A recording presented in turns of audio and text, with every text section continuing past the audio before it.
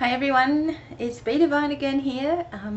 This is another installment of frequently asked questions for love and relationships, and I do apologize that this is coming to you guys a little bit late today. I had one of those days where everything was happening all at once, and I ended up going and getting my hair cut, and it took longer than I thought, and it was lovely. I will leave a link for you guys to go to this lovely salon and have your hair cut. Those guys just really looked after me, and it was a wonderful experience. I had a great time.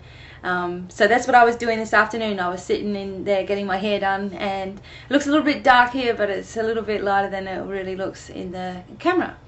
But anyway, I wanted to get to my dear friend, the CrystalSeaAngel. I really wanted to get to her question today. And what is it? It's how to heal from a karmic relationship where you have been in love with this person, but it only seems to be a physical type of thing. So what she was explaining is that this person gives her a call every time that he just wants to be physical with her, and it makes it very difficult because there's feelings involved.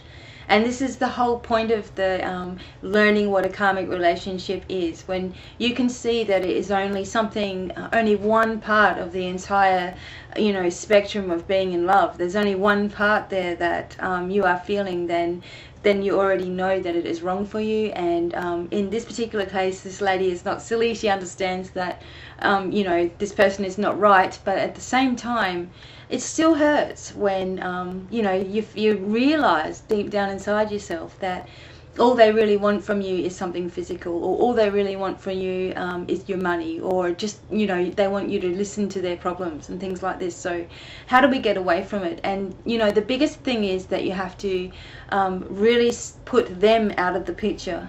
When you are getting constant emails and this, that and the other, part of you enjoys getting the attention from this person, because after all, that was what you wanted in the first place. You wanted to hear from them, you wanted to spend time with them, you felt that there could be something more in your relationship. And then it turns out that they're really only selfish and have selfish needs.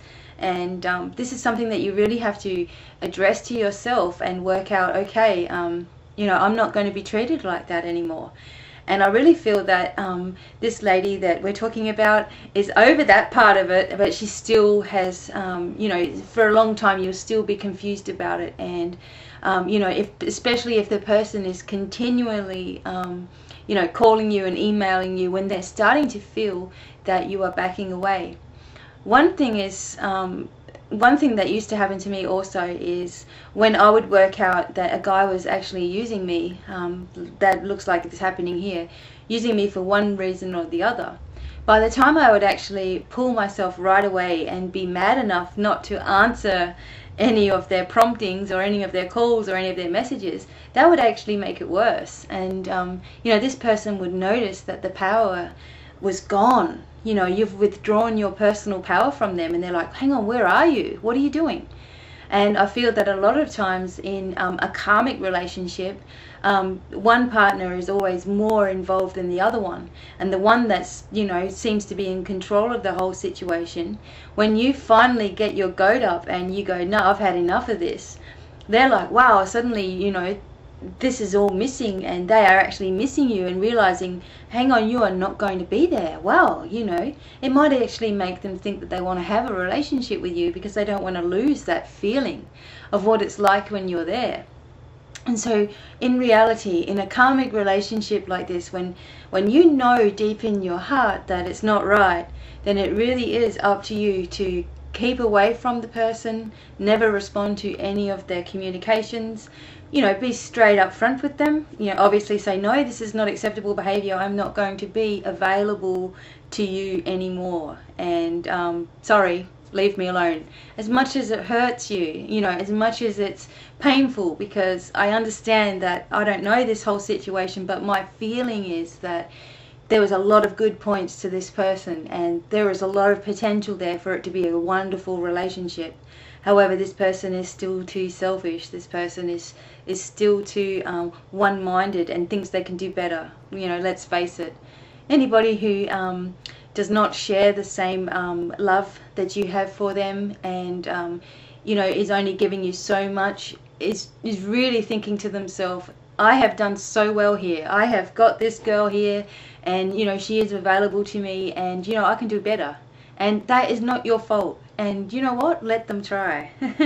Let them see if they can do a little bit better than you. But you know for certain, you know, that what you're worth, and you know for certain what you're really looking for.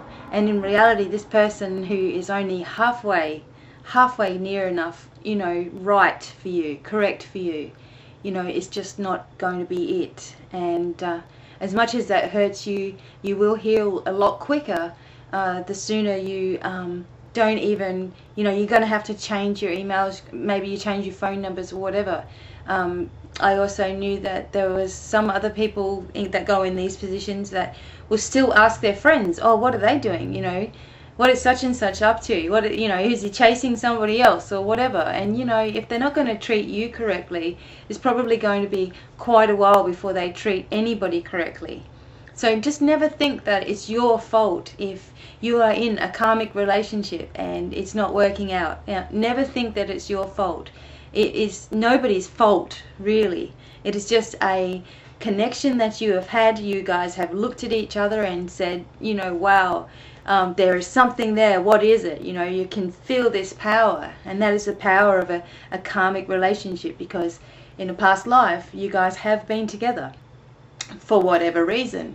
It might have been, you know, that it was a totally horrible, you know, situation, and so here you are going, wow, I can feel this connection, what is it? And you know, all that needed to happen was that you know, looked at each other and the karma was balanced. I was actually only just talking about this today with the lady that was doing my hair of all things. But you know, that's what it is all about. And you just have to realize that yes, this person may work things out in the future and get their act together, and you know what, by the time they're actually ready to be in a relationship with you, it's too little too late.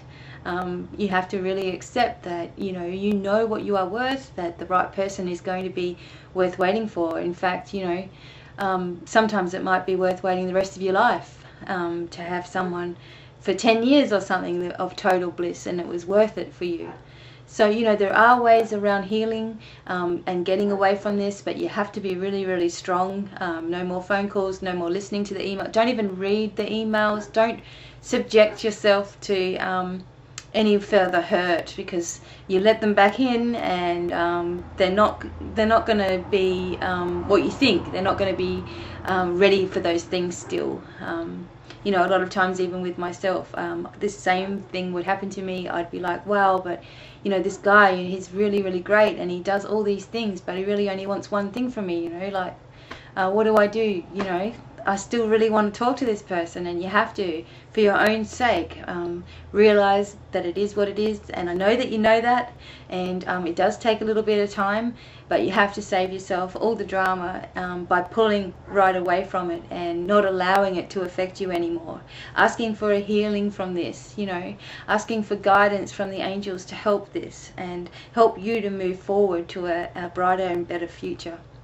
And so, my dear friend, the CrystalSeaAngel, I hope that this has helped you. And for anybody else that is listening and watching today, please, if you have a question about love and relationships, I'm more than willing to help you guys. Alternatively, I am back at Divine Miracles on the 2nd of May, and there is going to be some changes to the readings, to the personal readings, but still I offer, you know, one question for $5, which is pretty cheap, I think. And also, if you haven't had a free reading from me, I do offer a free personal reading from me where you ask me a question and I email you a response. And it's also got some angel advice in there as well. And alternatively, if you guys really like having a video reading is wonderful, and I really get to talk and explain things to you, and I found that it's just a really, really great way to give someone a lot of detail in a reading and get a special closeness, because I can just talk to you personally, and it's really, really nice. So yeah, I'll leave the links to those things under there. And also remember that I'm at Facebook. If you need to quickly get a hold of me in some way, I try my best to get back to you guys as quick as I can, at least let you know that I've received your message. And you know, that's what you should do anyway. Just at least acknowledge somebody.